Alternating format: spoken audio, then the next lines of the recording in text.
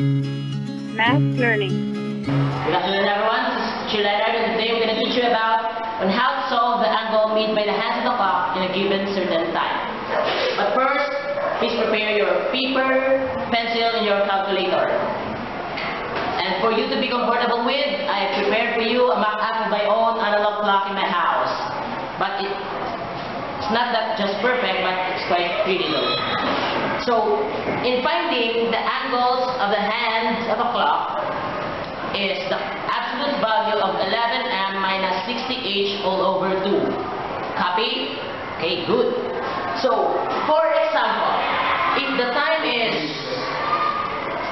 2:30, what is the angle? Okay, so this is the solution. Time is 2:30.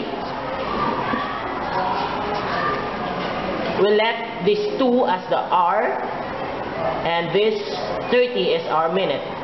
So, substitute to the formula 11m minus 60h all over 2, absolute value.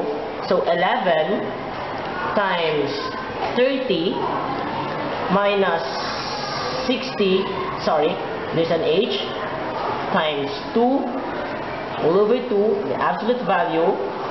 So we can get 330 minus 120 all over 2, the absolute value, and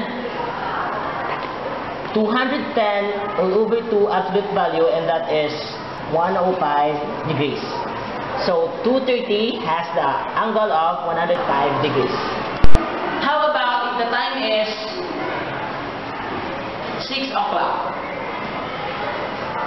7 rather. Okay. 7 o'clock. So here's again the solution. 7 is the h and 00 is the minute. So substituting in the formula 11m minus 60h all over 2 absolute value, that is equal to 11 times 0 minus 60 times 7 all over 2 absolute value. So 11 times 0 is 0 minus 420 all over 2 absolute value. Then absolute value of negative 420 all over 2, which is equal to the absolute value of negative 210. And absolute value is always positive. So 210 degrees. Thank you everyone, and that's for me. Love you.